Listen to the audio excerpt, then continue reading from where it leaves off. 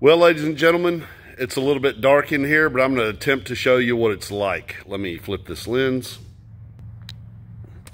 So we have got all of our range bays built. If you notice, the steel is hanging from the ceiling. That's where the giant steel baffles go that stop bullets from exiting the building. You can see most of the drywall's in place. This will end up being a workroom for us guys, but it's pretty busy back here. You can see as we move over into this space, not a ton of light, but you can see that the drywall is finished out. I've got interior walls and drywall going in. It's coming along quickly, people. It's going to be awesome.